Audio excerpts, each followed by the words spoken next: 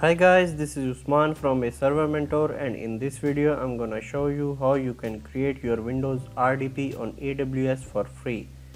Amazon Web Services provides a lot of stuff without any price, and it includes Windows servers as well. This is really useful for the developers who want to test their websites on live Windows servers. Apart from the developers, these Windows virtual machines are also very useful for other stuff.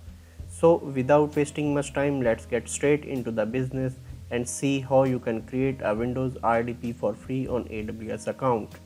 First of all, you need to sign into your AWS account. If you do not have an AWS account, you can check out my other video in which I have shown how to create your AWS account for free. So for this video, I'm assuming that you already have an AWS account and you can sign into it as well. Click on this next button by putting your root email address. Put your password here.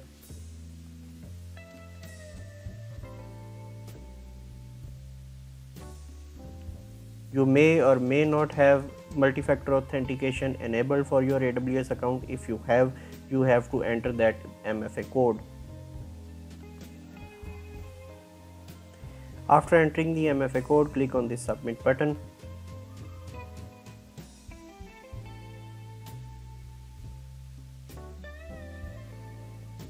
After logging into your AWS account, click on this EC2 button, or you can also search EC2 here and click on this button to open the EC2 dashboard.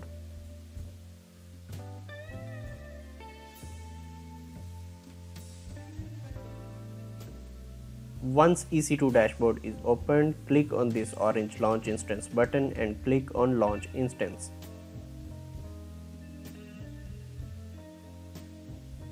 Give a name to your Windows RDP.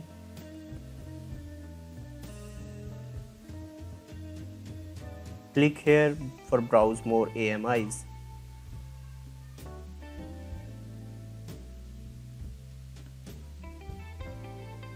Type Windows here and hit enter. You will see that many Windows Server instances are enlisted here, but we are only interested in that are entitled as free tier eligible. So we will go with the first one and click on this select button. Click on confirm changes button. Once your instance is started, scroll down a little bit and check if your instance type is already selected as free tier eligible. If not, you can select it by clicking on this drop down menu. Scroll down then and create a new key pair. Type the name of your key pair and click on create key pair.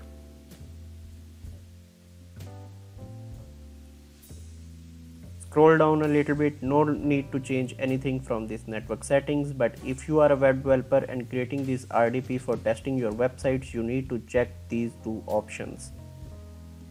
But for now we are good without these options, so I am not gonna check these.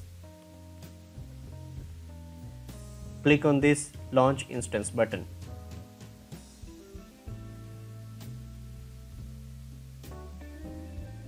You can see that your Windows instance is created. You can click on this instance ID to show your Windows Server RDP in your EC2 dashboard. Here you can see that the instance state is in pending mode and status check is also initializing. After some time, when you click on this refresh button, you will see that instance state is changed to running mode, but status check is still initializing. This can take up to 2 or 3 minutes, so we have to wait for that. You can see that the status check is updated. So now just click on your Windows RDP machine and note down its IP address. To get the RDP connection file, click on this connect button and click on the RDP client. Scroll down a little bit and click on this download remote desktop file button. An RDP file for your Windows server will be downloaded into your computer. You can see that the username for your Windows RDP server is administrator, and click on this get password button to get your password. Now to decrypt this password, you need to upload your key file that we have already created in the previous section. Click on this browse button here and click on this spam file. This file will be uploaded to the server and click on the decrypt password button. Once clicked, scroll down a little bit and you will see the password for your Windows RDP machine. Now to connect to that Windows server, we need our Windows RDP client. Click on the start menu and type RDP here and click on the remote desktop connection button. Now it is asking us for the computer name. Just click on this button under public DNS. Copy this and paste into the computer name section. Click on the show options menu and type the username as administrator. It doesn't matter that you type it in capital letters or small letters, Windows will take it as same. Check this allow me to save credentials button and click on connect. This will ask you the password for your administrator user. Copy this password here and paste it here. Click OK button. A security warning pop-up will be opened in front of you. To avoid that pop-up next time, just click on this don't ask me again check button and click on yes.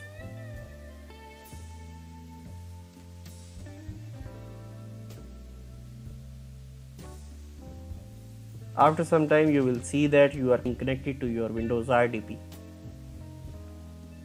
Wait for a few seconds to get it prepared. You can see that we have successfully logged in to our Windows RDP. Click on this no network prompt and you can read the specifications of your Windows RDP. It's running on Windows Server 2019, having an AMD 64 processor with 1 GB of RAM. Now you can use this RDP for your purposes. Please remember, Amazon provides you 750 hours per month up to 1 year for free to use this RDP. If you go beyond 750 hours per month, you will be charged by Amazon. So please make sure that you remain under this 750 hours per month limit to avoid any charges. So this was it for this video guys. I hope that you have learned how you can create your RDP for free on AWS account. If you like this video, please hit a like button, and if you have any questions, please do ask me in the comment section below. Please subscribe to my channel to get more such stuff. Until next time, goodbye.